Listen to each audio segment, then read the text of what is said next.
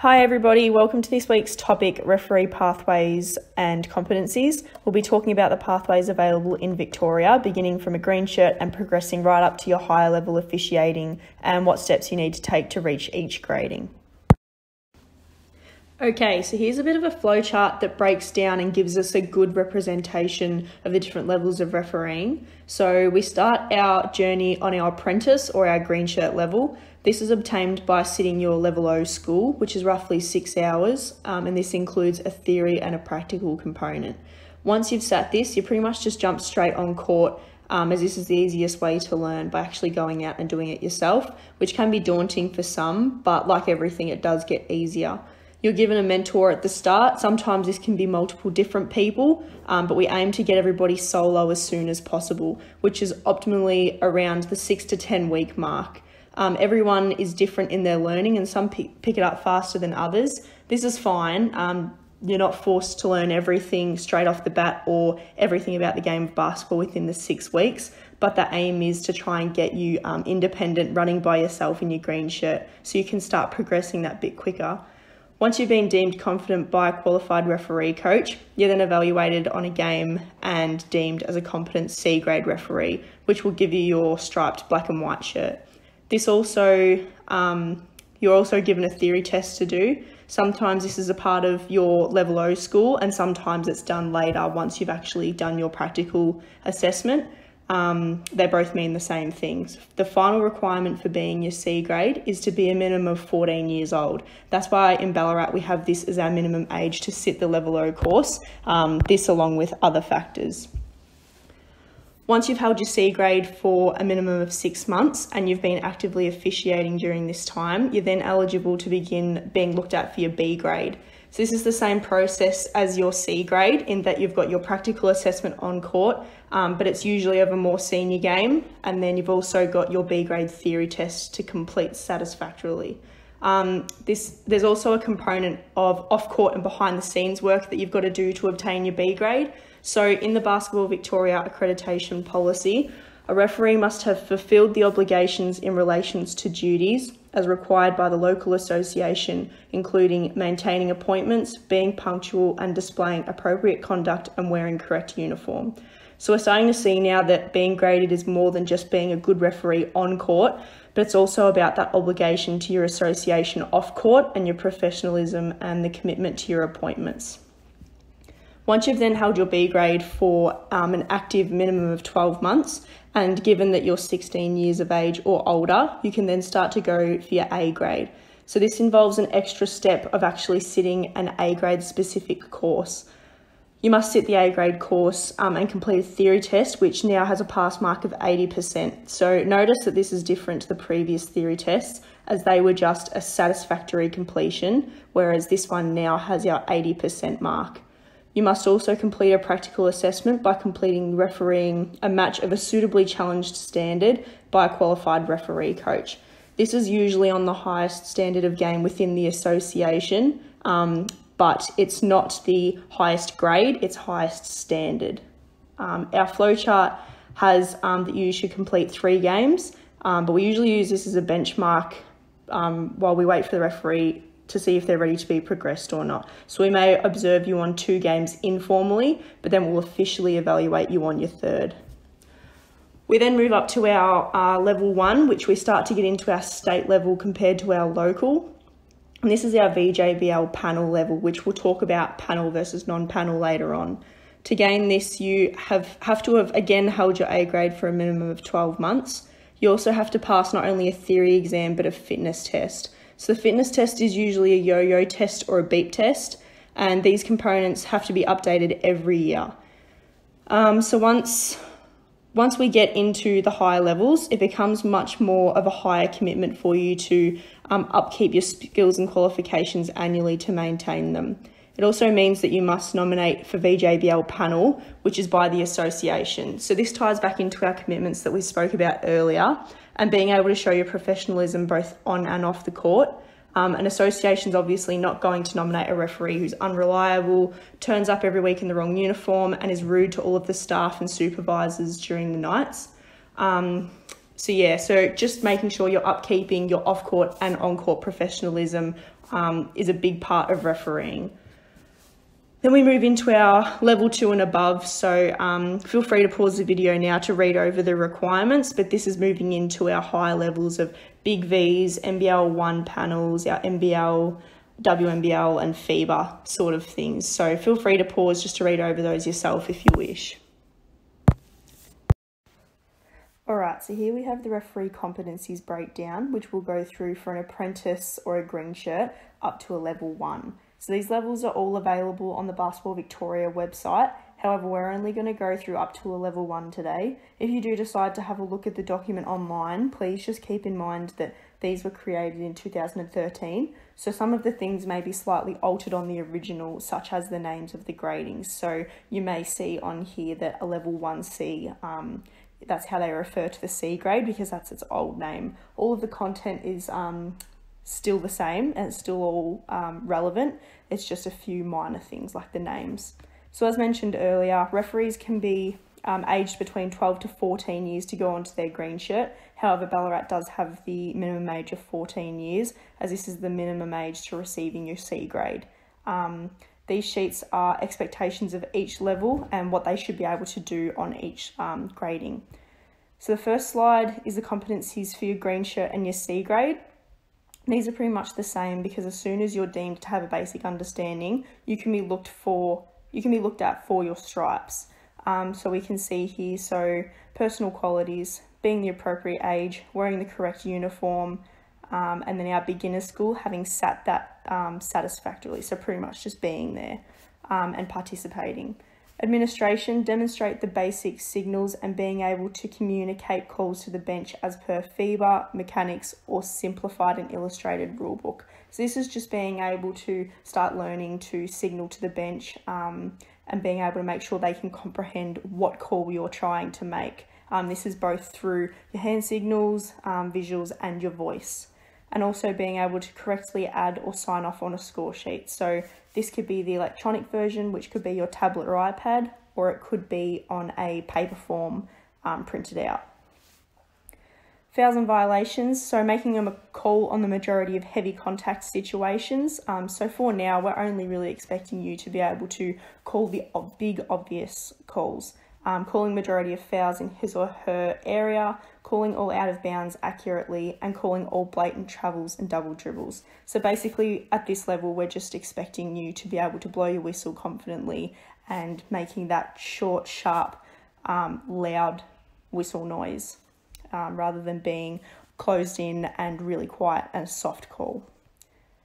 Mechanics, making correct basic positioning on the court in trail and lead by boxing in the play and knowing basic responsibilities for trail and lead positions. So when you start as your green shirt, you'll start to learn where to run on the court, where to move, where to stand, and when you're deemed to either be in trail or in lead. So just those basic things and knowing generally where to be and what to be looking out for. And the boxing in principle, just being able to make sure that you've got all players in between you and the other referee.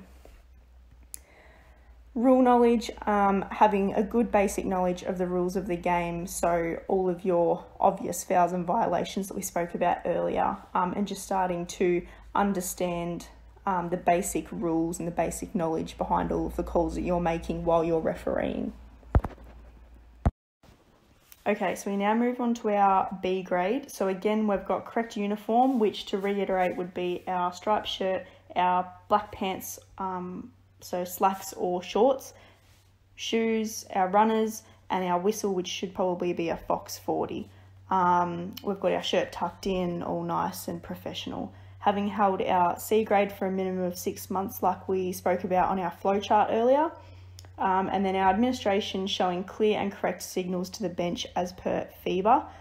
So just not hesitating as much as a beginner or a C grade probably would, just being able to fluently give our signals a little bit easier to the bench.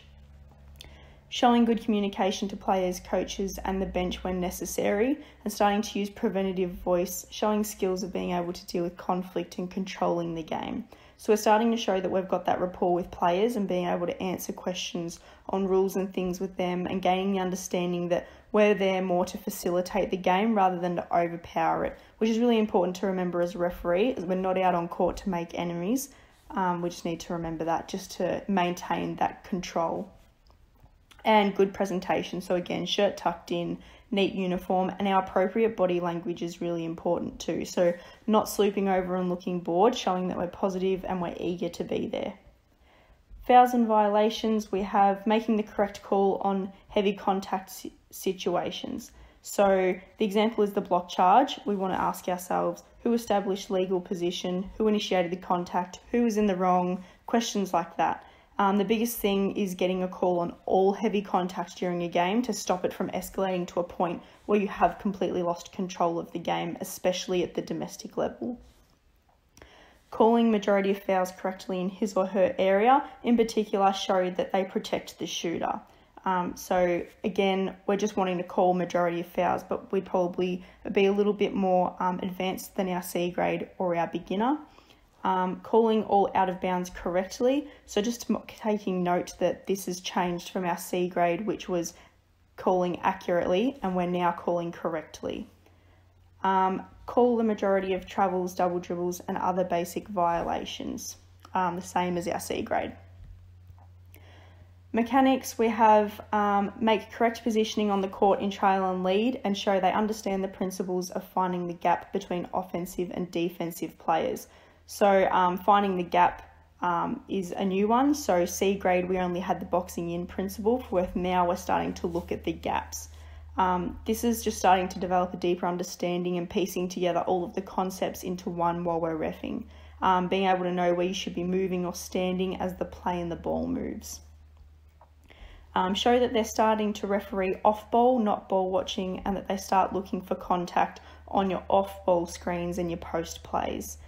So begin by watching, your basic post plays near the baseline in your areas. Even if they don't have the ball, we need to start keeping an eye on the contests off ball and our little, pushes and shoves, and just trying to make sure that we're watching all players and not just a specific few on the court. And showing that they're calling in their areas of responsibility. So again, making sure you're sticking to your areas as much as possible, rather than having both referees watching the ball, which may only have 2 players contesting, and that leaves the other 8 players unsupervised. We need to make sure that we're trying to stick to our own areas as much as we can, so that we've got all 10 players on the court accounted for. Finally, our rule knowledge. So show a sound knowledge of the majority of the rules. So this should show and should be tied in with all of the points above. Referee, coaches and staff do know if you know your rule knowledge and if it's good or not, based on where you move on the court, how you deal with conflict, and when a player comes to question a call, it is quite obvious, just in those things alone, whether you do know and are keeping your skills up to date or not. Okay, so now we move into our A grades. This is similar to the B grade and also our flowchart earlier. So being your minimum 16 years of age at the time of the assessment, wearing correct uniform and holding your B grade for a minimum of 12 months. Administration, we've got show correct, clear and professional signals to the bench. So this is being able to go over to the bench, stop, deliver your signals confidently and easily, and then running off into position with no hesitation. Showing good communication skills, so again, your preventative voice, dealing with conflict, but rather than just being able to deal with conflict once it arises now, we also want to be able to start to begin managing the game and trying to avoid the conflict to begin with. Again, showing excellent court presence and body language. In our A grade schools, the same as we mentioned earlier, although the fitness test is not essential for this promotion as it mentions. Just like in the measurements section, it's recommended that the fitness test be done for your familiarisation purposes in the attempt to prepare you for future goals, such as when you do go for your level 1. Fouls and violations, so calling on average 80% of fouls and violations in his or her area correctly, and the triple F principle, and being able to call a block charge correctly with applying this. So FFF, feet facing first. To establish a legal guarding position, the defensive player should be facing their opponent, have both feet on the floor initially, and have got to that position on the court first. Most referees should have heard of this, but if you haven't before, I strongly urge you to go to your rule book and just have a read up on a legal guarding position and being able to know who's in the wrong, whether it be an offensive or defensive player in a block charge situation. Being able to apply basic disadvantage and advantage where appropriate during a game. Now, this one should be done with caution, as in domestic games we want to avoid this instead and call all contact, as most games are at that amateur level, so they need to have everything called to keep the game in control. However, once you do go to your events and higher leagues, the principle should begin to be used for a bit more to allow a bit more flow in the game. If the contact's minimal or incidental or doesn't impede on the play overall, we should start to just let them go a little bit, just for the sake of the game. Understanding and where necessary, calling advanced violations such as goaltending and your shot clock. So knowing when the goaltending rule applies, knowing when to reset your 24 seconds or your 14-second reset on your shot clock are important. Showing leadership skills, being able to control any domestic game with any partner. So as referees begin to progress, they're seen more and more as experienced or senior officials, and they tend to be paired with beginners. So when you're paired with a beginner, you are expected to not only mentor and assist the junior, but be able to control the game at the same time and take ownership of it. So it is a big ask, but by this level, you should be able to start being able to multitask both things. Mechanics, showing desired positions on court both in trail and lead and good movement to see the gaps between the players. By this level, movement should be excellent and moving with a purpose. So we don't want to be walking around aimlessly while we're refereeing. By the time we get to our A grade, we should be able to explain why we're moving to the positions that we are. No ball watching. By our A grade, we should be focused on our own area and watching our off-ball plays, and this ties into knowing and calling in your own area of responsibilities. Extend and show correct use of advanced mechanics, including movement into area 5 and 6 in lead. So this is penetrating and taking the step across towards the key when we're in lead to maintain that 45-degree angle, specifically on those post plays. Movement across to cover plays in area 3 in trail. So this is moving across towards your split line to again maintain that 45-degree angle and be able to see the gap between the offense and the defense. And finally, our buttonhole mechanics. So this is when we're almost hanging back if we can't beat a fast break in lead, so that we can see that clear end of the play rather than trying to beat it and being level and not having that 45-degree angle.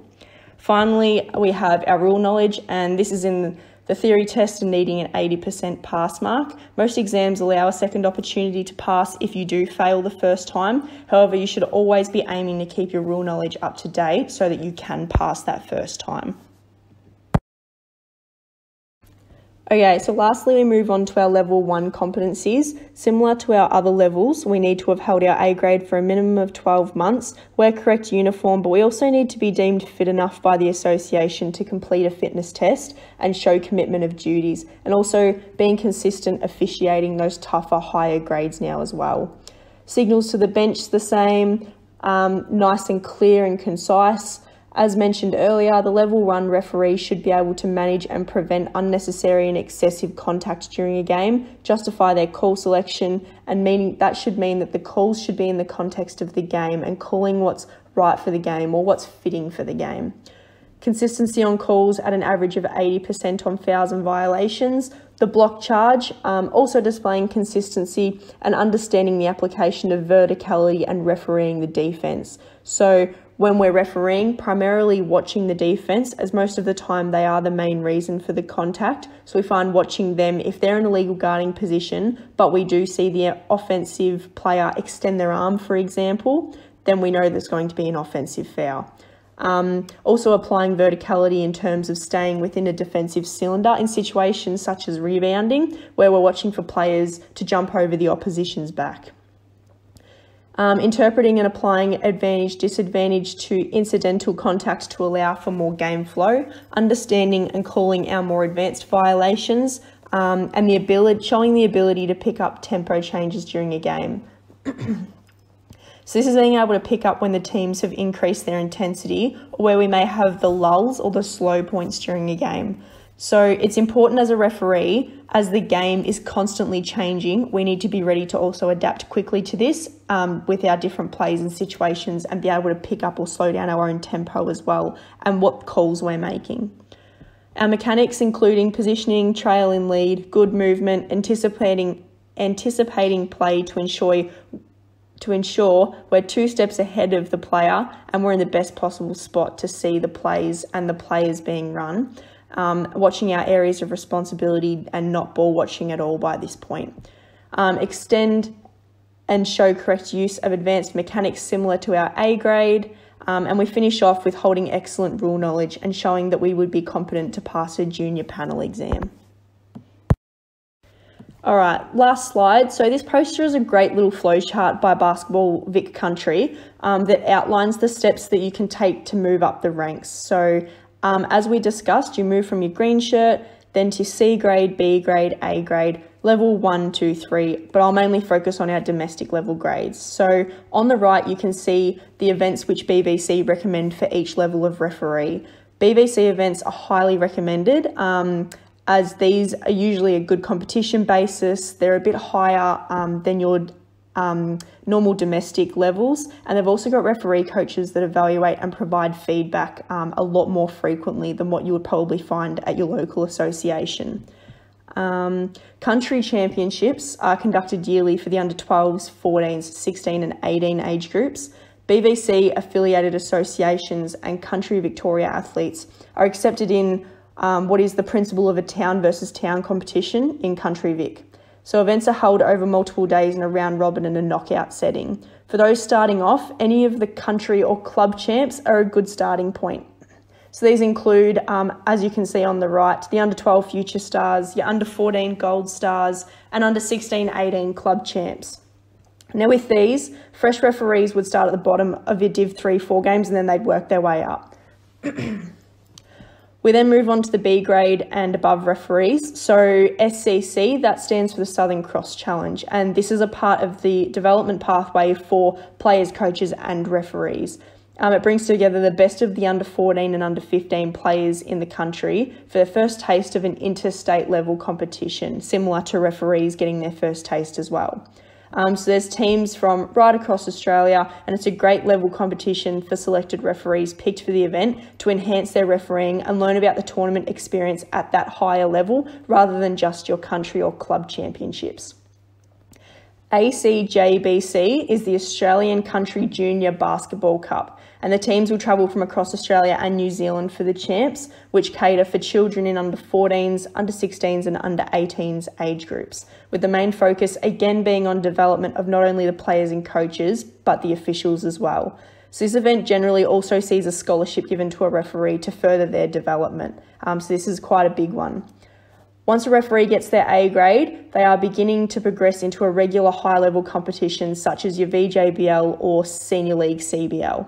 So CBL is the Country Basketball League, and it's an open home and away domestic representative league held at different conferences in regional Victoria from around October to February. So it's generally a round robin weekly competition, mainly played on the weekends. VJBL is the Victorian Junior Basketball League and is played every Friday night for a majority of the year across associations throughout Melbourne as well as regional Vic. This competition has representative teams across all age groups, right through from under 12s up to under 20s, who also play in a round robin format every week.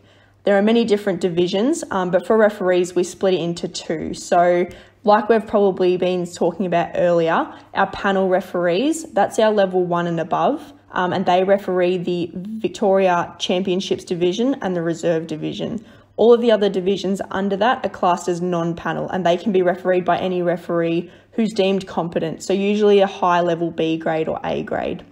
Once you reach your level 1, you're then eligible for events such as the Australian Junior Championships and other seasonal competitions such as your Big V leagues, and this can then of course go on to NBL 1 and higher.